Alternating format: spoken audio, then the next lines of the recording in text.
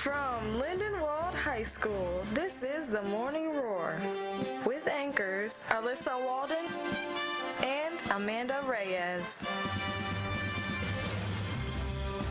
Meteorologist Sean Boyle.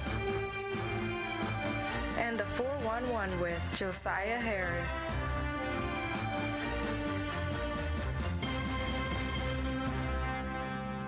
Good morning, LHS. I'm Alyssa Walden, and welcome to today's broadcast of The Morning Roar. And I'm Amanda Reyes. Today is Thursday, January 9th. Attention seniors, measurements for cap and gowns will be held on January 15th during lunch periods. The cost of the cap and gown is $25 and must be paid in cash. Extra tassels cost an additional $5 each. All graduating seniors must be measured and paid for their cap and gown on January 15th. If you have any questions, please see Ms. Keaton or Mr. McGurl.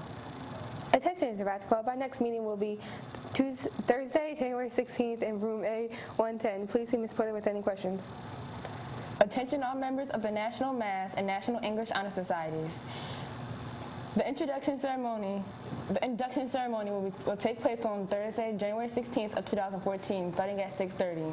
We will have a quick rehearsal on Tuesday, January 14th, immediately after school. If you have any questions, please contact Miss Long or Miss Brownell. Now it's for the Thomas Cotem meteorologist.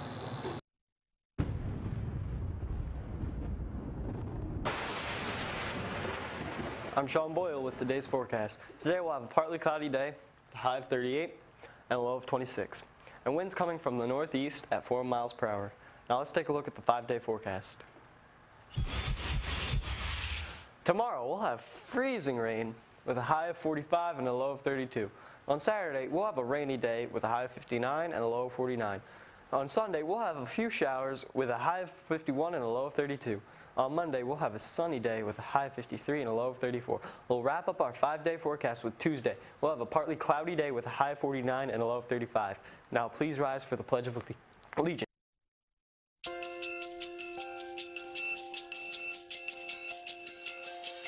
I pledge allegiance to the flag of the United States of America and to the republic for which it stands, one nation, under God, indivisible, with liberty and justice for all.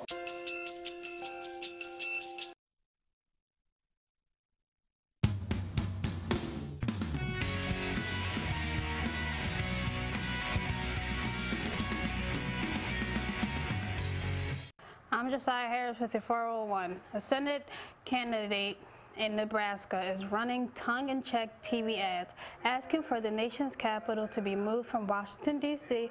to the home state. But is that a constitutional reality? In all likelihood, Ben Sass's request has as much of a chance of happening as a tactical long shot.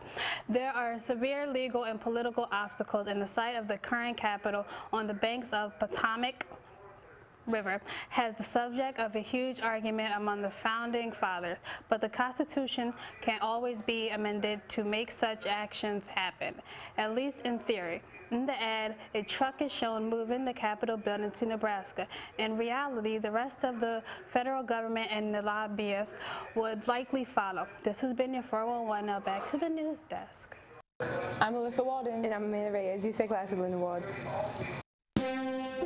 Thank you for watching today's telecast of The Morning Roar. This show is produced by the students of LHS TV. Watch this and other shows at www.lhstv.com.